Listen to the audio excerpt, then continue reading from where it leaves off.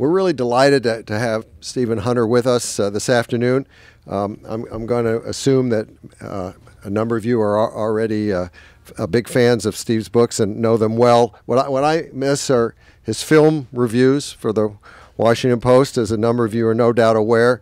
You know, he started his film critic days with the Baltimore Sun back in the early 80s, then switched to the Post in 1997, and 6 years later received a Pulitzer Prize for criticism.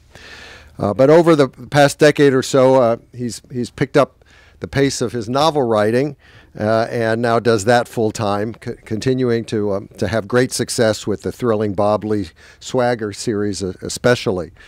His new book, I, Ripper, marks a bit of a departure for Steve. For one thing, the story doesn't involve guns, but knives. It's also rooted in some actual history. The Jack the Ripper slaughter of 5 women in London in 1888. Returning to the scenes of those gruesome crimes and the ongoing mystery of Jack's identity, Steve sets an Irish journalist on the trail of the psychotic killer. Now, readers beware. As the investigation proceeds and Steve's story unfolds, his depictions of brutality can be sometimes stuffed to stomach. But the book has drawn some really great reviews. A book reporter called it, quote, as meticulously researched as anything he has ever done. And that refers not to just details of the murders, but the whole Victorian setting. For instance, a description of the streets of London at that time when horses were the primary mode of transportation is, said the book reporter review, quote, worth the price of admission all by itself. Book list declared I, Ripper, quote, absolutely riveting. And a New York Times critic said, quote, the book's characters are great. Its race to capture the murder is beautifully tense. And it has one of the best twists I can remember in any recent historical thriller. Now, appearing here with Steve is Lenny Miller, who was his researcher, in case any of you are going to be out there looking for just crazy details about the Ripper story. So please join me in welcoming Stephen Hunter. Thank you. I'd like to begin by introducing some people I'm very happy to see. There's the great Jim Grady, 6 Days of the Condor, Last Days of the Condor. Next to him is my friend from the Washington Post, the great Henry Allen, who another Pulitzer Prize winner, well deserved. My wife on the end is Gene Marbella, the best newspaper man in Baltimore. John Bainbridge is my co-author on a previous book where I appeared here called American Gunfight, about the 1950 assassination attempt on Harry Truman. Of course, as was mentioned, here's my friend Lenny Miller. He'll answer if you think you've found a place where we got one of the street names wrong, Lenny will explain to you that street name was changed in 1953, and what we have is really right. Lenny really does know his Jack the Ripper. I guess the question would be, there was a joke made, and I laughed at it, and it's certainly fair. This is one of my only books without guns. It actually does have 2 guns laid in the book. One of them's really cool, and I could rhapsodize about it for an hour or two. So get ready. No. But it is clearly a departure for me, and you might well wonder why. Was the man mad? Did he not notice that there were already 10,000 Jack the Ripper books? I did, but it was too late to do anything about it by then. The way this happened was, after I retired from the Post, I was sitting in my living room, and I decided, I'd been a movie critic for 28 years, you know, it would be nice to know something about the movies. So I set out to educate myself in areas where I knew nothing, where I'd just been bluffing and faking and sometimes out and out lying as a movie critic. And one of these areas was the musical. And I had a great summer watching musicals. I went through all the Fred and Ginger musicals. I went through the Fred musicals of the 50s. I believe that Fred Astaire's existence proves the existence of God. I mean, I don't know how else to say it. The man is absolutely a genius. Then I moved on to other kinds of musicals, many of them great. I fell in love with Doris Day, believe it or not, and Ray Bolger and Carlton Carpenter, people you don't even know about today, but they were just so wonderfully talented. And I was watching a certain famous musical. I can't tell you what because it'll give the surprise away. It would be a spoiler. And the hero was played by a beloved star. The story was beloved. The actress was beloved. The music was beloved. And I hated it. And the reason I hated it was because I hated him. And I realized that despite his charm and his fabulous wardrobe, his oceans of gorgeous tweed made my heart beat fast. If you look beyond the tweed, you saw that he was really manipulative, arrogant, cold, in short, a monster. Because the time was opposite, my subconscious told me that he would be a very good Jack the Ripper. And I thought of that as a joke. I thought, hey, that's pretty funny. Most of my books begin with jokes. And in the next second, I realized that it was the best idea I ever had. And I just was so excited. I can't tell you how much, and in my business, boy, you need that excitement because it's all about energy. And the older you get, as you know, the lower the energy dipstick reads. You know, I was down to under a quart.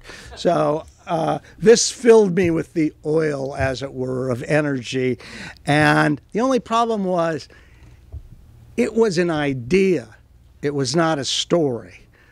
And as too many people don't realize, they're entirely different. And it doesn't matter how good or bad or indifferent the idea is, unless it is sustained through a story which involves technical considerations like characters, incidents, setting, tone and mood, description, action, and until those things come together, you don't have much. However, in a couple of weeks after that, I was having dinner with Jim, and I have to say, maybe there were a few martinis consumed. No, I think that was my bourbon phase. I'm trying to. Anyway, I told him my idea, not my story, and he went nuts right there. I think we were in the Palm. We fancy ourselves movers and shakers, and they had, for some reason, they seated us in the men's room. I don't. What do you suppose that was all about? Anyway, his enthusiasm was.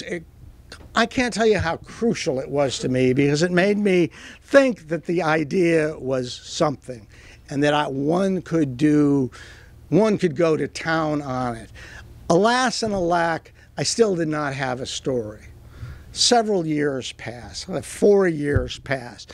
And there's a fellow in New York named Otto Penzler who runs the Mysterious Bookstore. Some of you may be familiar with him. And he's an entrepreneur. He's got a little gene for extra sources of capiche. And one of the things he does is he publishes, he's got a publishing imprint, the Mysterious Bookstore publisher, and he commissions books or short stories. He puts together collections of short stories. He publishes the great espionage writer Charles McCary, for example, publishes a bunch of very fine mystery and thriller writers. And he's got a thing going that he calls bibliomysteries. Bibliomysteries are books that turn on aspects of bibliophilia. That is, fine books, first editions, expensive books, lost books, found books, diary books, journal books, everything that might have vellum on it. That's sort of what these books have got to be about. And it occurred, and he asked me to do one for him, and I can't say no to anybody, so I said yes. And I was thinking about it, and I thought that maybe the Jack idea could be built around a found book. And then I came up with the idea of the diary of a madman, of Jack describing his crimes in great detail and trying to capture that book. I tried to capture that madness. I kind of had this idea of someone who was mad in the macro sense, but not mad in the micro sense. That is, he had a very efficient, elite mind. He understood how to get things done. He understood the system in which he would be opposing. But he had no idea that he was totally screwball. And he didn't see the larger issue that he was talking about killing people. So I thought it would be fun. My idea of fun is probably different than yours. I thought it would be fun to evoke that mind. I didn't know at the time that not only were there 10,000 other books on Jack the Ripper, but several other people had tried and done the same thing. Had I known, it probably wouldn't have made any difference, because as a human being, I'm completely timid and withdrawn. As a novelist, I am shameless and without fear. So I would have, if I get the idea to write a book set on Venus, I'm going to go ahead and write it. Believe me, I'll try anything. So I decided that's what I would do, and I thought about scheduling it around each of his obviously, each of the 5 canonical killings. I would restrict myself to the 5 because I didn't want to get into subsidiary theories of maybe there were 6, maybe there were 2 before, maybe there were 5 after, maybe he moved to America and ran for president. I just didn't, I wanted to sort of keep my vision really compact. But then I realized that I needed another point of view. And I would be inside from Jack's point of view, but I had to be outside from someone watching and reporting on the crime as it was perceived in society, as it was perceived in by the police, as it was investigated. I need some way of organizing insights into the investigation. I needed another voice, and I don't remember what set it off, but somehow I came up with the idea of entwining the diary with a memoir of a newspaper man who covered the case and who ultimately branches out on his own when he understands how inept and awkward the London Metropolitan Police Department was, and how it really had no clue of how to solve these crimes except to put more and more bobbies and more whistles on the street. And I thought I would team him with a intellectual professor who would sort of be a faux Sherlock Holmes, who would have insights into the case that would actually be my, quote, insights. And I thought that by juxtaposing those chapter by chapter, and one of the things you do in a thriller is you track the opposing forces, and you've always got to keep them. The reader's always got to know where force B is in relation to where force A is. It's kind of like a diagram. You've got to see them getting closer and going apart. And I thought that way I could do it. The other attraction of this to me was first person. I've written the vast majority of my books in third person omniscient, and I've always been sort of frightened of first person. Then I wrote a book a few years back called The Third Bullet, and about half of it is first person in the voice of the actual assassin in my telling of it, of Jack Kennedy. And I can't tell you what deep, just technical, physical, sensual pleasure it gave me to write in the first person. I don't know why that should be. I'd always been kind of afraid of it because I depend so much for my effects on manipulating points of view. And in first person, there's only one point of view. And I didn't see how you could generate suspense in the first person. And so I then, what was I talking about?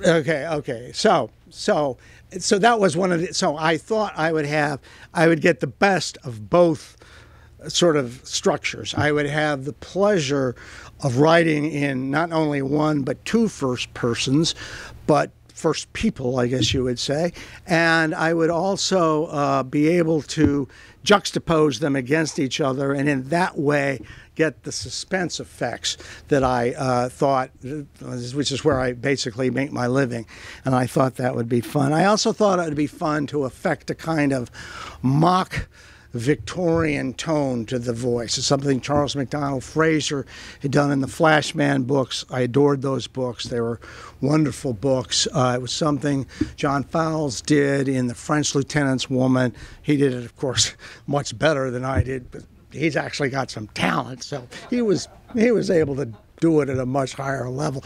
But I found it also great fun, and I don't know where or why. I can only liken it to some sort of type of performance art, or an actor using the method in which I concentrated so hard, the boundaries between me and the characters somehow eroded and they became merged. And I found a voice and a diction and a vocabulary that I had never approximated. I used to try and sometimes change voices as a movie critic, but I did this on a grander scale. And again, it was in and of itself fascinating. Now, the next thing that happened was that I understood that in order to do this, I had in mind a very specific book as my ideal. I was not groping in the vapors. I knew exactly what I wanted to do. I wanted it to be as accurate as it could be. And that's why I hired Lenny, or I asked Lenny to help me. Lenny is my college roommate. He is a devotee, and he was a Victorian literature. He's got one of those meticulous, he's one of those rare people who's smart both in letters and in math. And that's a kind of a rare kind of combination of gifts. And I knew that he was meticulous and that he would be a very good researcher. And he was a fabulous researcher. I mean, he, as you can tell at the end of the book, the bibliography is immense, and he read and looked at everything. And he already was an amateur ripperologist. He's now I think a professional level ripperologist. I asked him to appear here with me in case any of you are ripperologists and have ripper questions that I can't answer. He almost certainly can answer them. And with that, I started. There is an additional publishing aspect to this. I mean, books exist twice. They exist as narratives that you write, and they exist as a commercial product which you try and force through the sieve of commercial publishing and crank out what is as close to your ideal as you can get. And that was not an easy thing to do. There was some resistance, I don't mind telling you. Some people did not get it. I have one really funny. Everything else is tragic and sad and melancholy, but I do have one funny story. I hope you'll laugh at it. I sent the first 100 pages of the book up to New York. And what I was mainly worried about was the violence. This is a very violent book. Please don't misunderstand me. I'm not selling, I don't do PG-13. I may not even do R on this one. Anyway, I was worried about the explicitity of the violence, and that a nice white shoe firm like Simon & Schuster, that after all publishes both Hillary Clinton and Henry Kissinger, I was afraid that it might be a bit much for them. And the way I had the book, I started it with the chapter in which the newspaper man, Jeb, tells the reader what he's going to get, what it is, what he's going to get, and establishes his voice. And then I cut to the first murder, Polly Nicholson, in late September 1888, and we get Jack's view of that. And then the third chapter is Jeb's appearance at that murder site, and that's how I wrote it. And I said, tell me what you think of the violence. And her one comment was, the editor, she who must be defied. She said, you know what? Why don't you move the violence to the front and really start the book off with a bang? So my fears of Simon & Schuster's delicacy were greatly exaggerated. And then it's just a case of writing. And, maybe my great gift isn't literary at all. It's just that I know the skill of operating a big project to the end. And I'm able to do that. There's a billion things I cannot do and that I would not even try. But this was something that I taught myself young, and it sort of stood me in great stead. Every time I start a book, I know that 300 smarter, more talented people are starting their books. And they're also better looking, they're much funnier, they're much better public speakers. It's too bad for you that I'm here, they're not. And the reason for that is because they don't know how to finish the book. And somewhere along the line, they lose contact with it. They decide to take a day off, and then they get nervous because they took a day off, so they work twice as hard when they get back to it. And then they think, well, I worked twice as hard yesterday, I can take another day off. And suddenly 4 weeks have gone by, and they can't remember what the book was about or why they thought it was such a good idea. I've done that, but usually I finish. And I was able to finish on this, and it was so great having someone like Lenny that he became a website, jacktheripperrus.com, and I could, at any time of day or night, you can let absence of details be an excuse for quitting, but I didn't have that excuse. Lenny took away that excuse, and I could try gambits out on him. I could get obscure facts out of him. If he didn't know it at Tuesday at 2:30 in the afternoon, he would know it by Wednesday at 1 p.m. And it was a great moral sustenance for me, in terms of, maybe I should say a great immoral sustenance for me. It was great having that support there. And it went, I wrote, he researched, and that was really the story of the last year. As I say, I found a diction, I found a rhetorical style, obviously has since left me, that was Victorian enough to seem Victorian, but clear enough to be understandable by modern readers. And in fact, one of the things I did was I reread John Fowles's The French Lieutenant woman to get the rhythms. The only problem with that is between when I read it the first time and when I tried to read it the second time, I had seen 4,000 movies and my IQ had dropped about 75 points. So it was too hard for me. I couldn't stay with it. I was dumb. You know, you have to be smart to get that book, and I was too dumb for it. Anyway, the other great pleasure in this book was I got to write the following line. And the line is, "Already his dark minions gather to fetch me to him." That's Jack discussing the devil. And if that's not the capstone to a career, I don't know what is. I mean, it was such a fabulous kick to write that line. And even now, well, I think the line to be more proper and more get even purpler was, "Even now, the dark prince gathers his minions to fetch him to me." And you'll have to read the book, you have to buy the book in order to read the book, in order to understand in what context that line is delivered. But it's so cool. Anyway, I won't go, I'll spare you the publishing horror stories. We had some troubles. I have two disappointments in the physical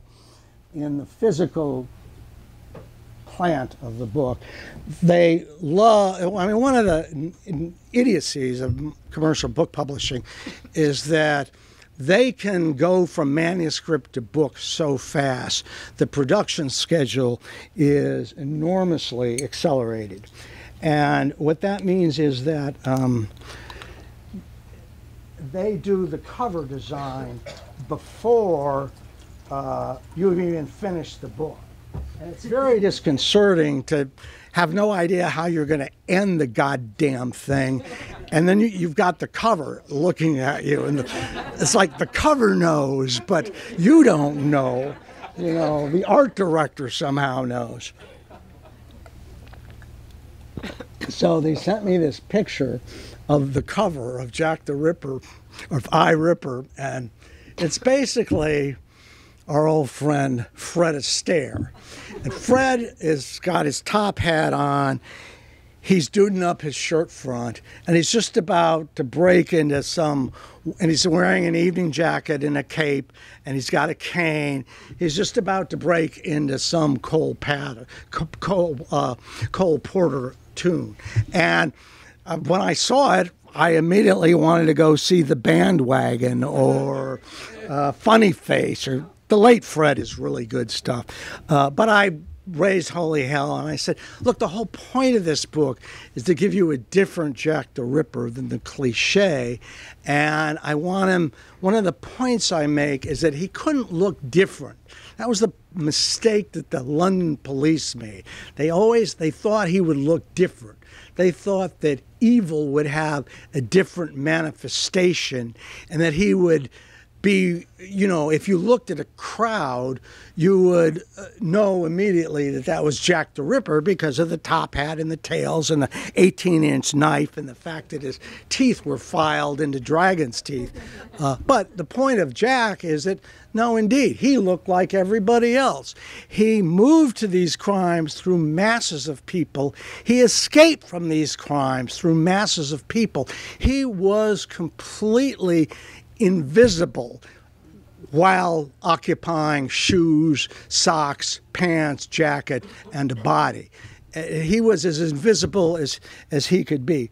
And so I wanted a dowdier Jack, and that's why we finally got a shabby jacket and a bowler, because that was pretty much the wear of 1888 lower middle class London.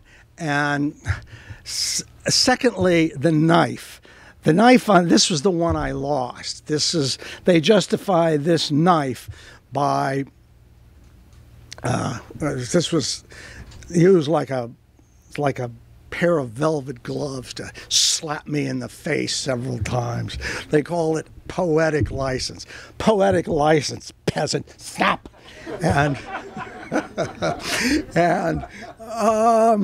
this knife is something that I don't know, the harem eunuch would use to enforce curfew among the girls in 1423 Byzantium. Just a completely inappropriate knife. It is a dagger. Daggers are for stabbing. That's how they kill. They get inside and they open holes in your heart. Jack was a cutter. He slashed. He used, almost everybody agrees, a butcher knife, just a standard run-of-the-mill Sheffield number 5 Birmingham-made butcher knife. And I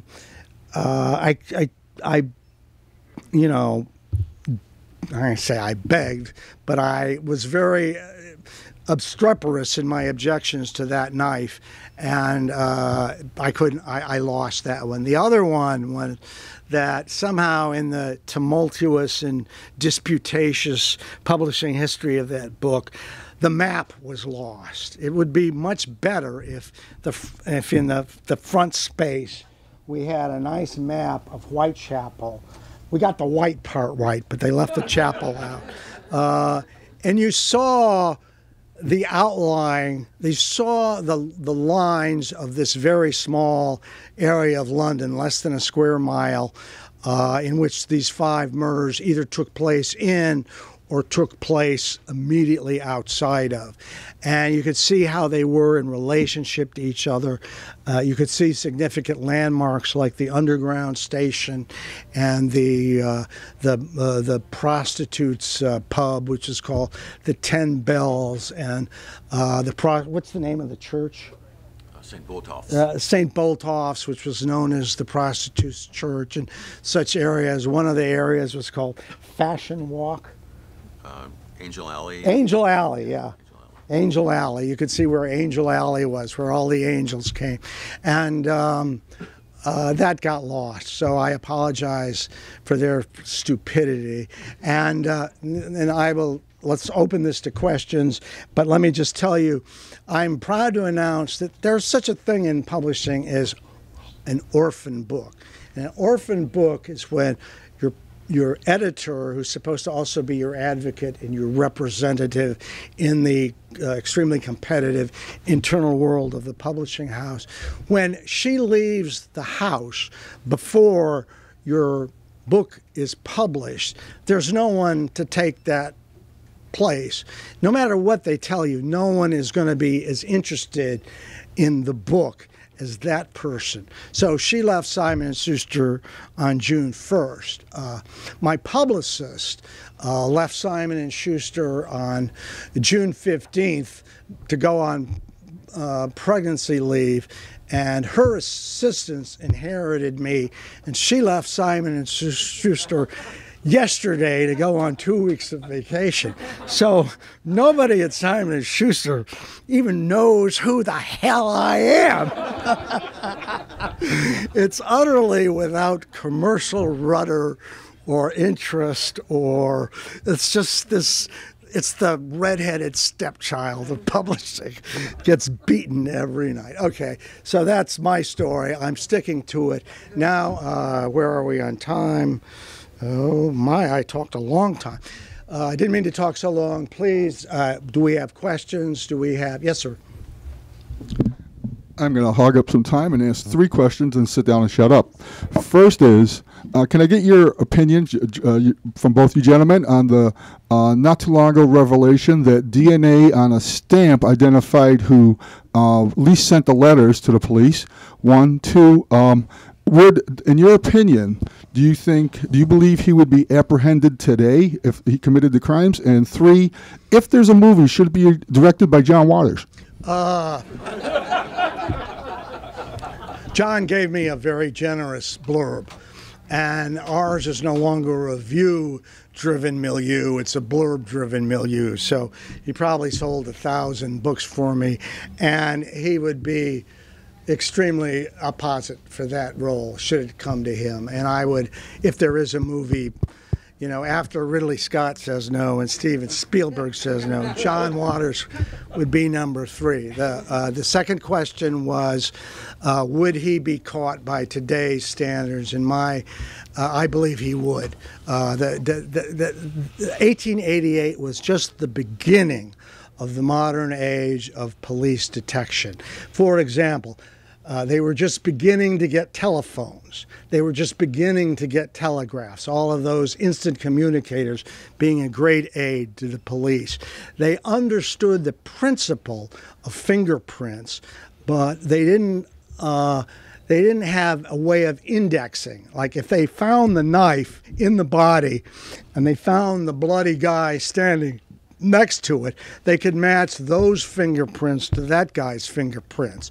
However, if they found fingerprints anywhere on the crime scenes, they could not, they had no way of comparing them with other crime scenes. And their technique, like age-old ancient police technique, was to use snitches. And snitches were a great way of controlling the underworld, but they presume the existence of organized crime. They presume the existence of an organization, and that people in that organization will know what other people are doing and have resentments or angers, and those can be exploited. Jack was a one-off. I mean, he was not part of a conspiracy. I have a very definite idea of, well, I won't go into that. What was the first question? The DNA on the stamp that was allegedly collected a few years ago. Well, there's a lot. I'm going to let. The latest theory is that DNA was found on a scarf that ultimately ended up in the hands of a DNA of a Jack researcher. And according to his DNA tests, it had both Jack's DNA, or one of the, I'm sorry, not Jack's DNA, but one of the classical, there are 5 classical Jack suspects. And most people believe it was probably one of them. And then there's no outliers. And there's theories for all of them. And this cloth supposedly had DNA from both one of the suspects and the murdered woman. Lenny, why don't you tell them about what's wrong with that? Can you hear me on this? Yeah. Well, the first thing about the shawl is that, and this was a book written by Russell Edwards, and it was a shawl that supposedly was discovered at the crime scene. The first part of this theory, and this doesn't exactly address your question of the stamp, which is another author's supposition. In the one that Steve was mentioning, the shawl, first of all, you have to get past the preposterousness of a constable at the scene of the crime carrying off with him a key piece of evidence. That's number one. Number two, there was no record of this particular officer, Constable Amos Simpson. There was no record of him being at the Catherine Eddowes crime scene. There was also no record of the shawl being part of what was recovered at the crime scene. So that's number one. Number two, the shawl was handed down, supposedly handed down throughout 125 years from one family member to another. It was stored in the attic. It was never hermetically sealed. So the DNA was compromised on it. What Russell Edwards, the author, did have a scientist try to isolate DNA on this shawl, and for that he had to find a descendant of Catherine Eddowes, whom he did find, to obtain DNA from her, and also a relative of Aaron Kosminski was the particular suspect that Russell Edwards was trying to prove was Jack the Ripper. So they had to find a descendant of Aaron Kosminski, which incredibly they did, although Russell Edwards refuses to name the person who was the descendant of Aaron Kosminski. What they did isolate was mitochondrial DNA, which is a lot different than DNA. I'm not a DNA expert, and I don't have but a passing understanding of the difference between DNA and mitochondrial DNA. But mitochondrial DNA you can isolate that, and you can determine that a person, in this case Aaron Kosminski, was in the same group as the group whose blood or semen was found on the scarf. So that was the scarf, the shawl, actually it was. Did I answer that question correctly, to your satisfaction? What about the stamp? Okay, the stamp. Now this is Patricia Cornwell wrote a book some years ago, and this was her supposition, and she named the artist Walter Sickert as Jack the Ripper. And in order to prove this, and of course nobody has proved beyond a shadow of a doubt that anybody was Jack the Ripper. There are a lot of suppositions, there are a lot of hypotheses, a lot of circumstantial evidence. There's authors who put forth a candidate for Jack the Ripper, gather circumstantial evidence. They, in a sense, this is a great phrase I picked up from one of the writers of Jack the Ripper book, Philip Sugden, and he said what authors are trying to find is the least unlikely suspect, because there's absolutely no proof. Nothing has been uncovered other than this supposed scarf, or shawl rather, that puts it as proof, and that does not prove anything beyond a reasonable doubt. Now, in the case of Patricia Cornwell and Walter Sickert, what she did was she had, there was something like 2,000 letters written to the police, purportedly by Jack the Ripper. Now, only 600 of them have remained from 1888. Patricia Cornwell read all 600 letters. What she was able to do is isolate mitochondrial DNA from the envelope and the stamp from one of the letters sent to the Central News Agency in London, England, purportedly by Jack the Ripper, and she's tied it, supposedly, to correspondence that Walter Sickert has written. But again, they were able to isolate only mitochondrial DNA, and to my understanding, that isolation that would isolate the person to between 1% and up to 40% of a population. And in terms of London, England at the time, or let's just take the East End with 900,000 inhabitants, 40% of my math, Steve touted me as a math expert, but let's see, 40% of 900,000 is 3,600, or is it 360,000? You're right, exactly. So much for the math expert. 360,000. So that places Walter Sickert in among 360,000 people who have the same DNA or mitochondrial DNA type. So it really has proved nothing. Now, supposedly, I've heard that Patricia Cornwell is coming out with a new book where she has gathered some new quote-unquote evidence that ties down this DNA proof that she says that she has. Did that answer your question? Thank you. Let's let this gentleman in. Stephen, I'm again blown away with the fact that every book you've ever written, there's nothing in there that's been contrived. Oh. I read a book and I say, wait a minute, that can't happen. That's never happened in one of your books. Thank you. And I compliment you on it. The other thing, I think that you've proven, at least for me, that you're a very, very accomplished author outside of Bob Lee Swagger. That you could write a novel on anything and it would be brilliant. Well, it has to have either guns or knives. I don't know. I don't think I could do one set in a breakfast nook. It's not me.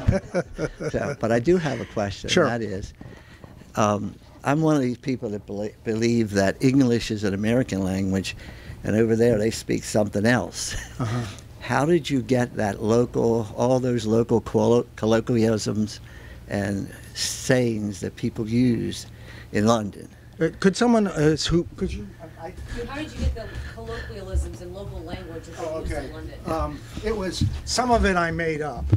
I had fun making up Victorianisms. it's sort of what I hope to be in the spirit of the Victorian age and the way English was used in that.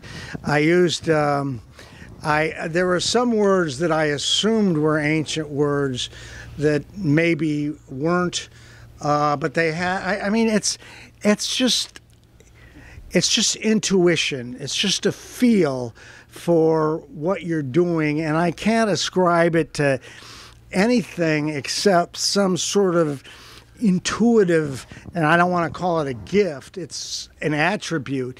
And certain things sound right and other things don't to my ear. And if you put two phrases next to each other, I would choose the one that I thought, or if my mind put two, I would choose the one that I thought was most appropriate. But I don't know what basis I'm making that decision on. So it wasn't researched or anything? Yeah, some of it is research. Well, can I just add something, Steve? Yeah. Actually, it was researched. Both Steve and I studied Victorian slang. Oh, okay. So that's like blue bottles, Yes, which is yes. slang for police. Right. We found that in a dictionary of Victorian slang. So Steve did actually have a lot of familiarity with the slang of the times. Right. Particularly for the police. They also, a word they used, and I love this word, bottlehead. That was Right. their word for idiot, you bottlehead. And, but you also have to be careful. At one point I had someone saying, you know, he wasn't wired that way. And I thought about it and I realized that supposes two things. First, that there are wires, and although there were a few wires in Victorian England in 1888, there weren't so many wires that it would be metaphorically appropriate. And B, it also presumes that there was a theory of psychology, that someone would be put together, i.e. wired in a certain way, as opposed to divine guidance or who knows what. So you just, again, I hate to claim I'm sensitive, but it's just intuition. It's just a feeling. And it seems to have worked pretty well in this wonderful. case. Thank you. Thank you very much. Yes, sir. One of my favorite detective stories is called A Samba for Sherlock, where the Baker Street inhabitant moves to Brazil with a flame, and Jack the Ripper comes to visit. Are you familiar with that one? No, I'm not. I play with the character of Sherlock Holmes because he was extant in 1888 London. The first book, as I'm sure you would know, was published in 1887, or the first story, and it came out as a book in early 1888, and it was beginning to catch on. And smart set people, I assumed, would have known it. And since some of my people are smart set people, they play with it. And one of the things I tried to do was not just create the clothes, the hats, the smell of horse in the street, because it was a methane economy, not a carbon economy. But I also try to think about what were the prevailing ideas, and not only what they knew, but what would they not know. Wired being a perfect example of that. And again, my sense of the past is that it's not only a place, it's a kind of an intellectual chamber with certain ideas that we have, or that they had, that would seem ridiculous to us. What are some of the things they were? Well, heroin. They were all heroin addicts, right? No, arsenic. What? Arsenic. Arsenic acid. Yeah. Yeah. Oh, excuse me. I want to take some arsenic. I feel much better now. And I mean, their perceptions, and you've got to account for that. Sort of trying to find a way not to make it funny, but to make it sort of part of their everyday. That's one of the things I struggle to do. Good details always work. Thank you very much. Yes, sir.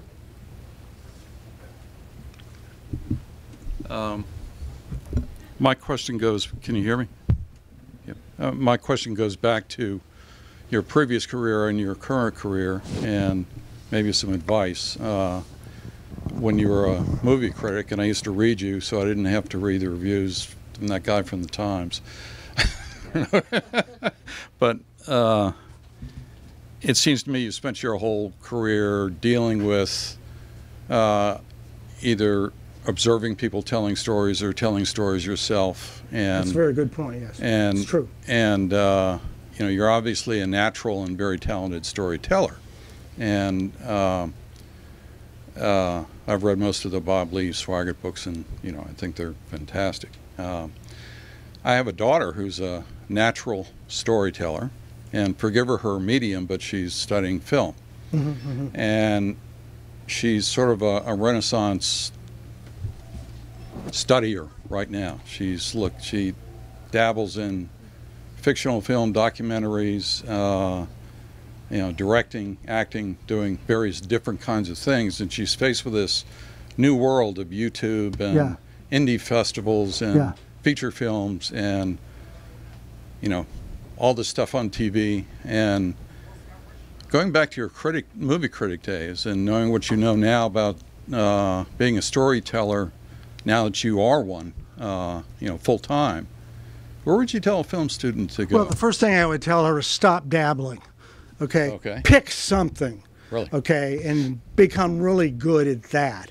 I picked 2 things. I'm not saying I'm really good, but I did pick 2 things. I could not have picked a 3rd thing. I picked the 800-word movie review and the 80,000-word thriller, suspense, gun novel. Yeah. And I specialized, and it's the only thing. Henry used to say to me, he used to look at me, we sat next to each other in the post, he'd say something to me, and it'd be clear that I wasn't comprehending, and I'm sort of drifting off, and he said, oh, that's right, you're a narrative guy. It only matters to you if it's in the form of a story. Do you remember saying that? Nope. I never forgot it. God, no, I thought it was very good. I thought it was very true.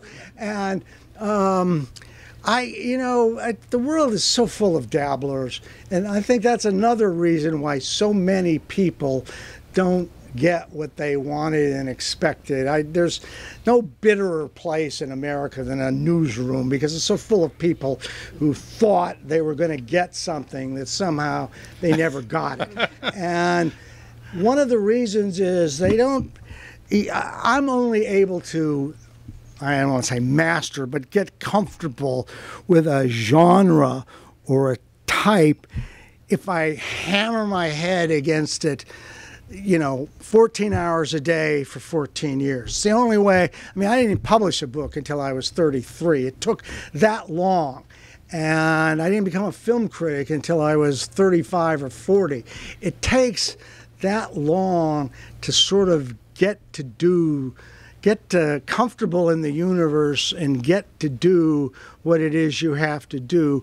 And dabblers never get that. They may be very talented dabblers.